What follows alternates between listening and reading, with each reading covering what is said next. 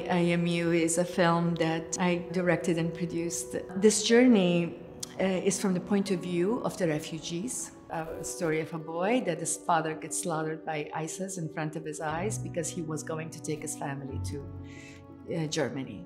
What this boy does in the process is takes his father's position.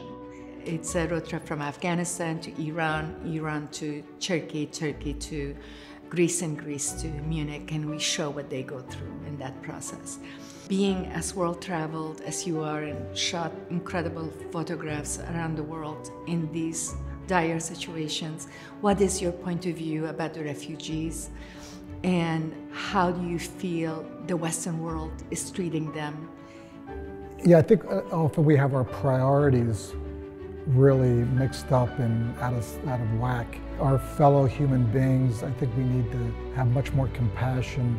We always have to think, what if it was me? What if I was trying to live my life and suddenly my world was turned upside down? These are good people. They're in an untenable situation in their country and they're trying to survive. We just have to do better.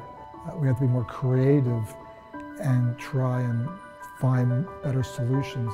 Your picture says 1,000,000 words, not 1,000 words. Where your heart is when you're shooting something like that, what you're trying to say to the world.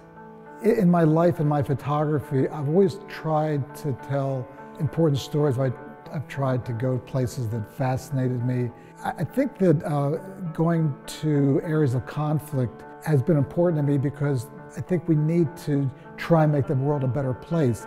I think we have to look and be a witness to events in the world and do something positive. I don't think we can live with ourselves if we don't feel that we're trying to make some kind of a contribution. You can't go through life and not try and help. Be informed, know what's happening in this world, and then do something, react in some positive way. Maybe it's a donation, maybe it's some volunteer work.